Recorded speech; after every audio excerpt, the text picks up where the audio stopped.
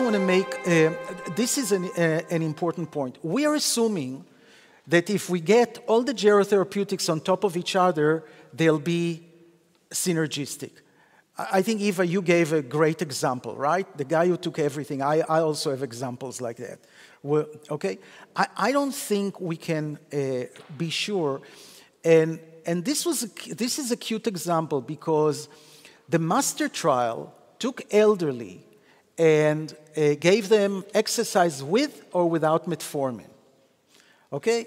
And what they found, that those on metformin had less muscle mass, significantly less muscle mass. They all gained muscle, but with metformin you gain less muscle. So they published the paper. In supplement 4 of the table, by the way, of the paper, they actually showed that there's no significant difference in the improvement of knee extension, maximal isometric contraction, power, relatively strength. For me, it says that this gram of muscle is much better, right? If you have less muscle and you don't have any force change, okay, it's much better. And indeed, we showed that the transcripts that are related to mTOR, and mTOR is what builds muscle, okay? The transcripts related to mTOR were decreased by metformin. On the other hand, with metformin, you had other transcripts that regulated autophagy, MAP kinase, cellular senescence, and other.